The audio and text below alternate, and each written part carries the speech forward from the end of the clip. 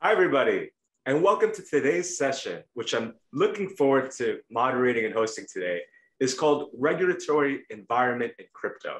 Crypto has been a buzzword that kind of has stayed around for a while, both in terms of the industry and obviously in the general public. Things such as Bitcoin and other interesting things in the space have been propping up.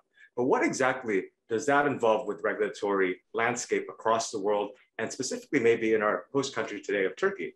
So looking forward to today's panel discussion with amazing panelists. So I wanted to quickly introduce them on stage and have them introduce themselves as well in detail. So the first person we have today, her name is Elsin Karate of Solak and Partners. Elsin, do you want to quickly elaborate about your career and yourself and your organization? Yeah, for sure. So thanks for this. It's great to be here and talking to this audience.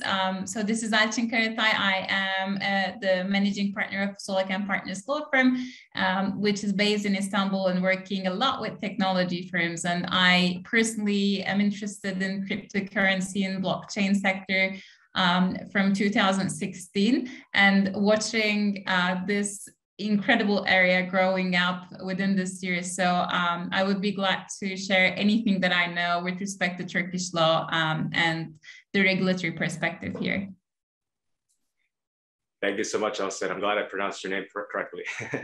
So the next person, thank you so much. The next person I want to introduce, our second panelist for today.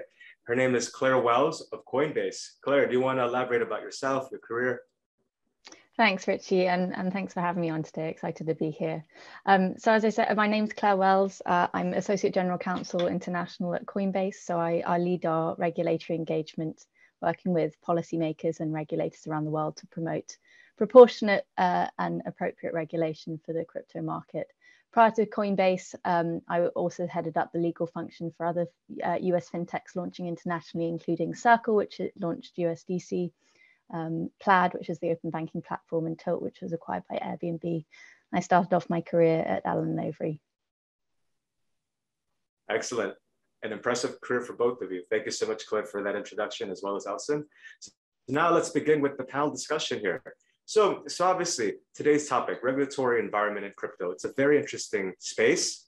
I think both of you feel as well. And we see countries such as the US that hasn't necessarily developed a regulatory framework, whereas you see others such as El Salvador that actually has adopted it as a national currency, right, with Bitcoin. What are your opinions, both Elsin and Claire, in terms of, with regards to the advancements of legislations in crypto globally? And then maybe you want to elaborate a little bit in Turkey as well. So let's start off with, how about Claire, because you're based abroad from our host country. What are your thoughts on this in terms of the diversity of legislation happening from the likes of the US, and then obviously things such as in El Salvador that have made headlines last year? Sure, it's a great question, and I hope, given Coinbase's background as one of the leading crypto exchange platforms operative since 2012, I can help share some insights there. I think to date, there have been 4 general approaches in different jurisdictions. The first being sort of innovation first, so leveraging existing regulations and monitoring in the direction of crypto development to see whether a proportionate, tailored regulatory framework over time might work. The second being public-private partnerships, so collaborative engagement with policymakers, regulators, and the private sector to work together through task force, innovation hubs, etc., to create frameworks like, for example, the MAS in Singapore has done. And then the third, I think, is a sort of crypto-specific regulatory approach. So creating tailored regimes for this space. Examples include Switzerland, Japan, New York in the US. And I think upcoming in the EU and the UK, we're seeing obviously MiCA, markets and crypto assets regulation, and then also the stablecoin regime coming out of the UK. And then finally, the restrictive approach, so essentially banning the use of crypto, which obviously impacts innovation and could have significant impact on sort of public policy priorities. And actually, we've seen a number of countries who initially proposed bans now reversing that decision.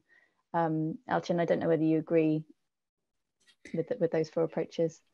Yes, that's I also agree with that too. And maybe just giving some information about Turkey.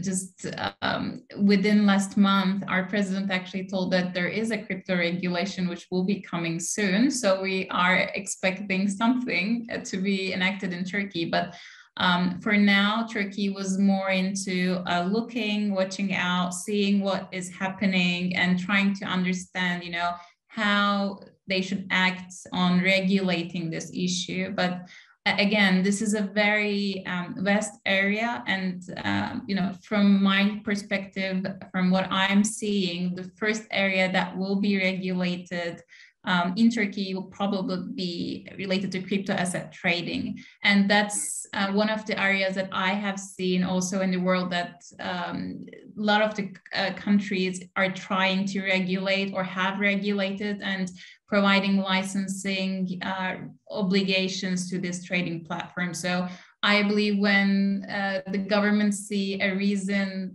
for consumer well-being or just users' well-being and protection, that's the first place that they want to look into. Thank you for that. And taking a step back, I think for those that are in the wider fintech space or not, common person in terms of the grandma or our neighbor are all into crypto now, right? It seems to be this common thing. They might not know what fintech is, nor even crypto itself, but they'll know things such as Bitcoin, and it can make a lot of money. So why do you both think that the public is so fascinated with crypto? And are you seeing this as well? Both globally, obviously it is, but also in our host country of Turkey. So maybe Elsa, do you want to kind of kick it off, because you were touching a bit on it with regards to Turkey first, and then Claire, if you wanted to add anything else in terms of why do you think the public is fascinated with crypto? Yeah, for sure. So Turkish population is very young, and we are very interested in technology. And there are some researches done about this, how Turkish public sees cryptocurrency, do they know about it? And every research that comes up just shows, the young population's interest in actually technology and what cryptocurrency and blockchain is providing to us. So of course, there is a lot of fascination with crypto because, at first it was the ICOs, which created a very big hype. Now it's the trading and DeFi protocols, which, some people see as an easy way of making money and access to different financial instruments. Though I believe, from what I've seen, it's not the only reason that Turkish people is interested in that, and they're very much looking into what's happening from technology-wise, and they just want to be connected to the new systems. And just to give a number to you, one of the trading platforms in Turkey just announced that they now have more than 5 million users, which is, I think, a very big number. It's just one. And it's really interesting to see how things are going on and how Turkish people is interested in crypto. Thank you for that. And like you said, a very young population and following similar trends globally. Claire, do you have a different point of view on that from your own base and the rest of the world? I mean, why is the world fascinated with crypto? I think there are a number of reasons. I also think to add to Elton's point, I think the Turkish market is maybe the fourth largest crypto asset market in the world, which is quite an interesting statistic that I read recently. Crypto assets have the power to give people a new way to control their own finances, granting unprecedented levels in terms of innovation relating to security, speed, accessibility, affordability. And this all provides the foundations or the underpinnings for a new generation of responsible financial services. But I think the promise of crypto goes beyond, just an exciting new speculative asset class. It provides a fundamental new layer for the internet's infrastructure, public blockchains that are open, global, immutable. If Web 1 and 2 was about sharing data, info, media, and comms, I think Web 0.3 is all about value exchange, governance, and trust, and crypto provides that. Excellent. Going on to the fascinating world of crypto to the public, I now have another fascinating question for you both. So how exactly do you see this? We were touching upon this earlier in terms of it being, restricted or banned in some countries. I believe there are 9 at the moment where crypto is banned. And there are others as well where it's restricted, such as countries, like Nigeria, Egypt, China, in terms of those levels of banned or restricted. Do you see this happening more? Because there was a comment earlier with Elson, I think it was you, who said that some countries are reversing that in terms of their bans that they've made. Do you both agree with that? Do you disagree on that in terms of banning crypto is going to be a trend, or do you see some type of a hybrid model or not? How about Claire? Because I think Elson, you touched on it first. Claire, do you have any thoughts on that? Yeah, sure. I think, banning isn't necessarily the most efficient way to protect the market. If regulation is about, creating a secure environment for consumers and also the promotion of innovation, I think actually, outright banning could lead to certain countries falling behind in terms of the digital transformation that we're seeing happening across the globe. And over-regulation or under-regulation can lead to regulatory arbitrage. This is a global solution available across a number of different markets.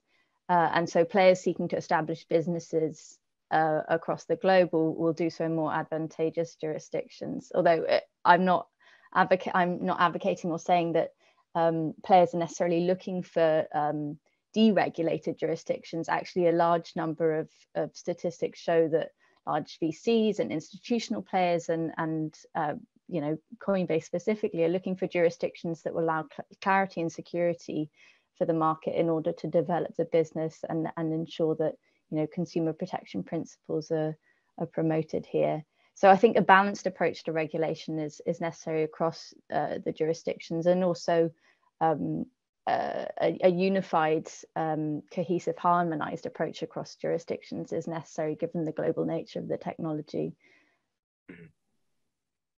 So I actually cannot agree more. And that's also, my point of view, because, the more you try to ban this, especially with, most of the crypto assets, you can access them through wallets. It is very hard, technically hard to ban it too. So if you try to ban crypto assets, crypto asset trading, it just makes the consumers, the users, in a more vulnerable position within the platforms that they're using, because they will not be regulated, or at least be in control within that country's regulations. So I also believe that we need regulations to see innovation, understand it, do not limit it or prohibit it, and try to create environments for this to go on. And there has been, some words around Turkey, will crypto be banned somehow? But I don't think the Turkish approach is to ban cryptocurrencies in any way. But for sure, we are also a member of Financial Action Task Force, which provides some regulatory environment for anti-money laundering regulations. So we will probably see some regulation, but I don't think that it will be in nature of banning this. And I don't think that, again, it's not a good solution for cryptocurrencies for sure. Excellent. And you both have clearly said there should be a balance. Banning is not the answer. So there has to be some type of control, some type of framework, some type of environment where legislation can help control that. In this case, cryptocurrencies, right? So obviously, because the theme is around regulatory, around crypto. So how do you both see legislation then being able to help control cryptocurrencies? So obviously, obviously from the consumer and from the wider ecosystem to help prevent the likes of money laundering, which is a huge challenge even in crypto, as we know.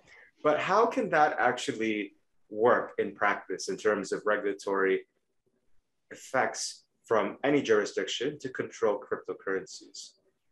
Let's start off with, from a global point of view. Claire, do you have any ideas or thoughts or opinions on what that can look like?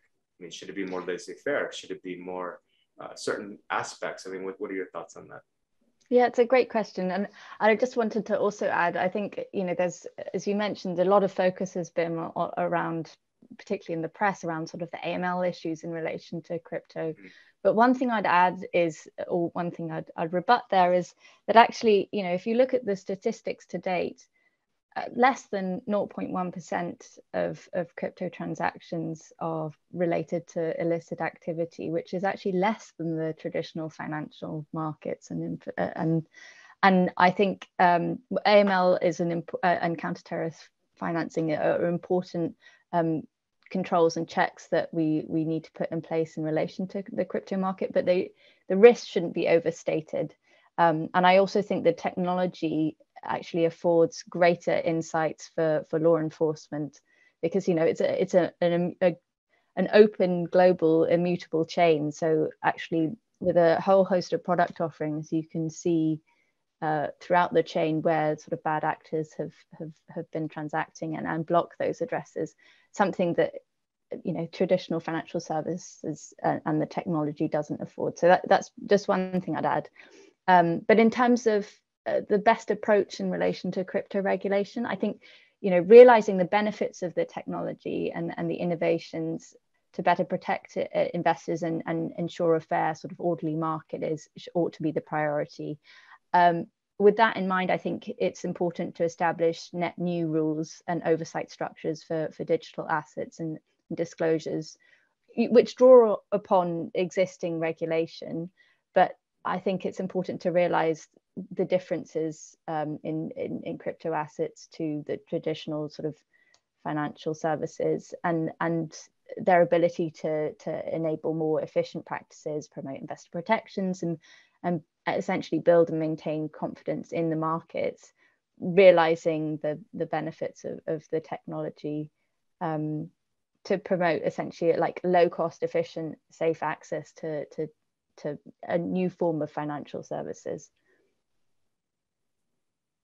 Alison, do you have any thoughts on that? Yeah, for sure. So, myself, from view, I'm more of a laissez-faire type of person. I don't think that, technology should be regulated a lot, but my views changes for crypto assets because, the way you look at it, of course, there are a lot of ways of use of, how crypto assets will be included in our lives. But from what we see right now, it's used a lot in financing, in payment systems, and in creating different financial instruments. And there are a lot that can happen on that area. And for sure, when we're talking about financing, payment, transactions between people, there should be some regulation, and not regulating it and just leaving it to what's already been happening actually creates a lot of gray areas for crypto assets. And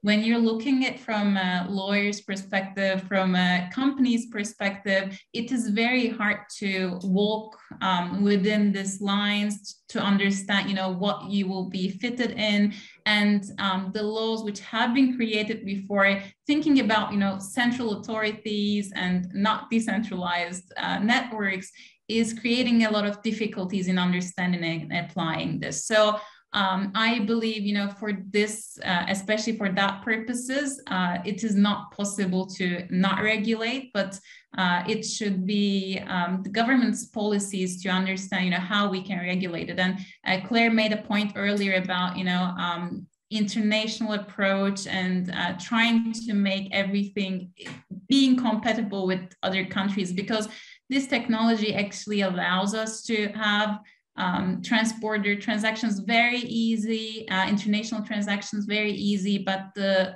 differences of laws, of regulation actually, I think, slows down the innovation in a very important way. So, if the countries can find some way to work together on this, that would be the changing point for crypto assets. Thanks to both of you for that. I think it's interesting. You've touched on some key themes here. And I kind of want to ask a final question to you both as time approaches, but where do you actually see the future of cryptocurrencies heading? I think you've touched on some themes such as collaboration, regulation, but also laissez-faire, right? So where do you see the future of cryptocurrencies heading, both globally, and then also we'll add to our host country, Turkey here, let's say 5 to 10 years. Claire, do you want to kick off with that final question? Sure. I mean, look, it's impossible to say the direction of travel. I think we're still in the sort of early stages of this market and of the potential that this technology offers. So in my mind, this is just the start of a sort of new digital age and a new digital transformation, whether it be in the traditional financial services industry or in relation to the metaverse more broadly. I think this, we're just seeing the start of this exciting new world. Excellent. Alison, go ahead. I just don't want to put myself in a position, watching this later years and just laughing at me. So I'm just. But those are fun though. Those are fun. You either got it right or wrong, or you were neutral. So I can be very wrong with this, but it's very interesting from the point that I'm looking. Although it's not directly related to cryptocurrencies, crypto assets, I think. DAOs, which will provide, decentralized autonomous organizations, is very interesting. I can imagine a lot of applications of that. That's something that I'm looking forward to. Another thing that, excites me, with the security token offerings happening in the world and securitization through tokens, that can lead to a very interesting idea. I am working a lot with M&A deals, and I can see a lot of applications of shares being tokenized, a lot of rights like drag-alongs, tag-alongs, which causes a lot of problems, which can be easily sorted out with smart contracts. So that kinds of things really excites me. I'm looking forward to that, but who can say what will happen in 5 to 10 years? But for sure, I think we will see more crypto, hear more crypto. I don't think that it will go the other way. Thank you for that, both. And it's interesting.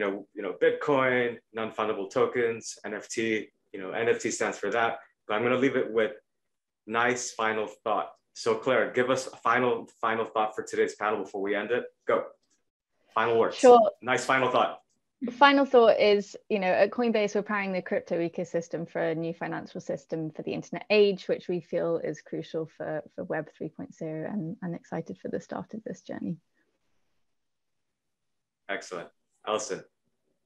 So I'm very excited as a lawyer to be working on this area, and I just met great people through this area, and to whoever listening, I'll just recommend to look more into it and think more about it, and I think more interesting innovation will come through with crypto assets in the future.